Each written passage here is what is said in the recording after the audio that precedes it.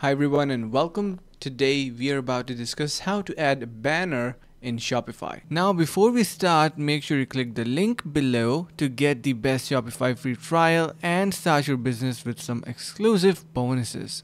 So first, simply head over to your online store, click on your online store, head over to themes and click on customize. We are now onto the customize section. On the left side of your screen, you can see we have the settings icon. We have our logo, theme settings. If you drop down your logo, you can see you can simply upload your logos in here. You can also choose through animation buttons, and you should be having options of your banner as well in here. Or if you cannot see that, you can add it as a section. So if I click on this particular plus icon, and you can see we have various options showing up in here. If I want to add image banner, click on this image banner and you will be able to add an image in here. So you can see it is now added. And yeah, that's how you can add a banner in Shopify. And hope this video was helpful. Finally, make sure to click the link in the description below to take advantage of our exclusive Shopify free trial to start your business right away.